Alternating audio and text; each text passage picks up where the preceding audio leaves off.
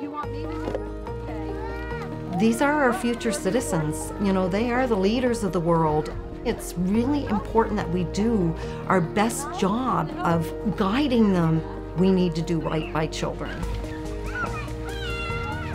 This is an amazing opportunity, not just for families and children, but for early childhood educators and for operators. The Canada-wide early learning childcare system, to me, is a more equitable system. No one's going to be left behind. Families are going to have more money in their households, which is huge.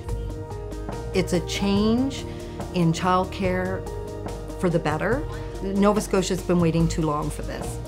This transformation not only helps families, but it also helps us.